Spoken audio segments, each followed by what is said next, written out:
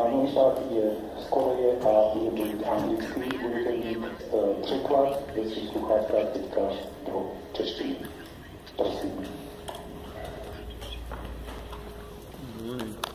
Most respected parliamentarian is the young Marstoshek, Deputy Speaker of the House of Parliament and Vice President of his Commission on the Family, and to all the three distinguished parliamentarians whom I just mentioned and who have all helped in various ways to make the holding of this event possible in such a wonderful venue at the Czech Parliament.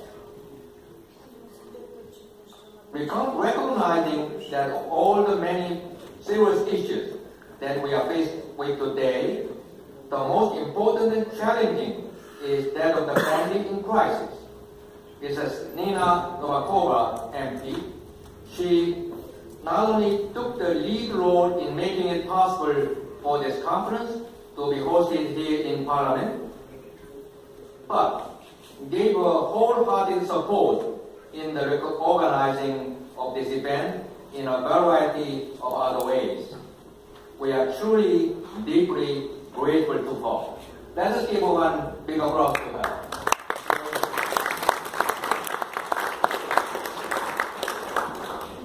Representing the founders of the Universal Peace Federation, Dr. Sun Myung Moon and Dr. Jahan Moon from Korea, it is really a great honor for me to be given this opportunity to meet so many distinguished leaders in one place and to receive the benefit of your very valuable opinions on the issues of family.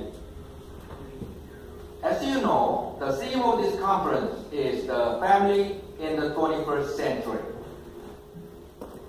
The family is the nest in which each and every one of us lives every daily life. And from the beginning of human history, it has always been a key and integral part of society. The family has been fundamental to the history and the development of humanity, and has also been the beginning point of the lives of human beings, and continues to provide the eternal home for each one of us. Given such a stark reality as this, one might be tempted to think that the family could not be source of problems. However, if that were the case, why would we have felt obliged to choose this particular topic as the burning issue that we simply had to address at our conference here today? It is truly deep irony that as we enter the 21st century, and at the point when human civilization has undoubtedly reached its highest level of development in certain respects, the family, which has continued to be the fundamental social unit in which our lives are rooted, has encountered a crisis of unprecedented severity, as is more or less universally recognized. Despite the recognition of the severity of this crisis, no one really seems to have considered deeply enough what is its real root and what the solution it might be.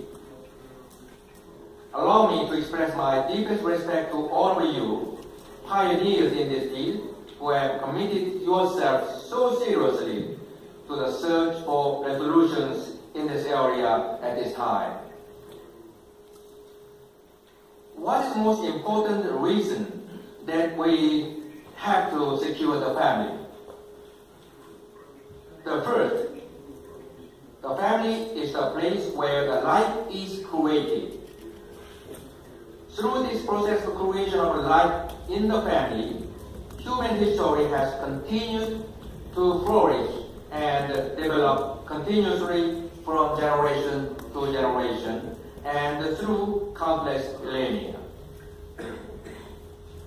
Amongst all of God's creation, human beings enjoy a unique and special value not enjoyed by any other created beings. In stark contrast, however, human beings are so weak and vulnerable when compared to other creatures that they are unable to survive unless looked after and nurtured by their parents for a very considerable period of time after their birth. Therefore, through the human family, an environment of warm nurturing exists within which the different aspects of human life can be nurtured and ultimately over many years be completed.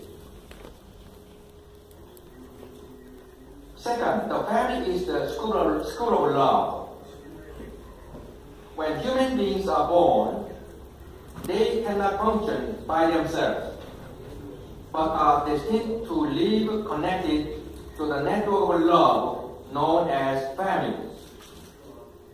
Love does not come about by itself, but springs forth when there is an object partner for one's love.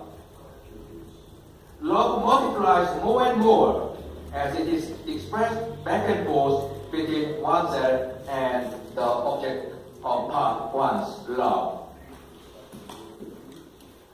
Moreover, a loving heart cannot just be applied automatically, for it is something that can only be learned and taught in a natural ways through experience. Therefore, there needs to be some sort of institution where one can learn about love. Until now, however, there has neither been any educational institution nor any school subject whose specified purpose was to teach about love, not sex. It is only in the family that one can experience all dimensions of true love. This is because all forms of true love known to humankind, such as parental love, conjugal love, children's love for parents, and love between siblings, can only really be experienced at least initially within the family unit. This is why the family, which is the school of love, is so absolutely necessary. Third, the family is the basic unit that makes up a social community.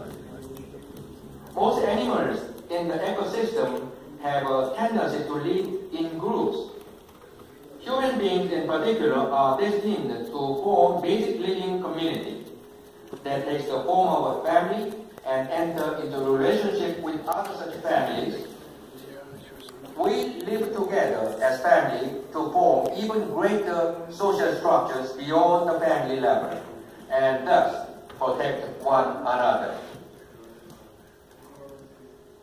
When the family, as the most basic form of community, is healthy, then the society too becomes healthy and peace is realized.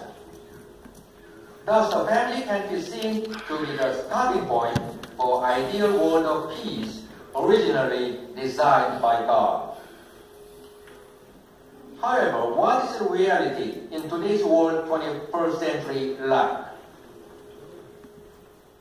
The family unit is dysfunctional and broken, and the true value of family has become degraded.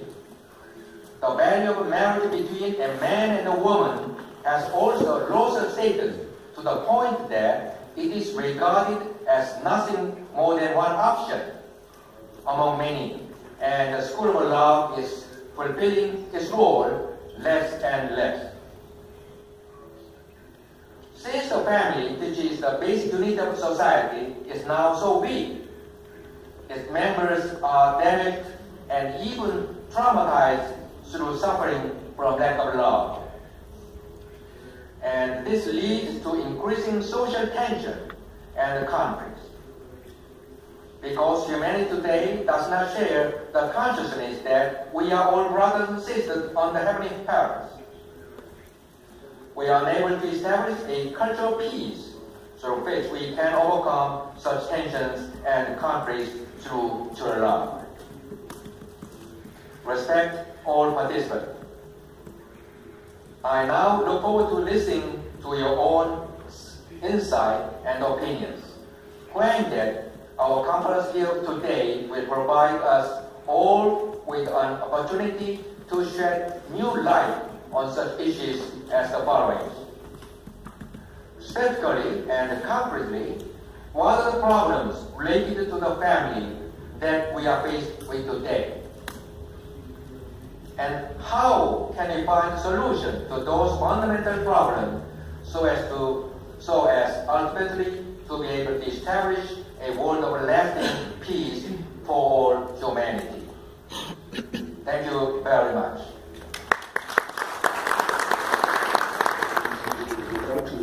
Po přestávce se mezi sebou více spoznat a komunikovat. Já bych se teďka chtěl obrátit k poslednímu řečníku.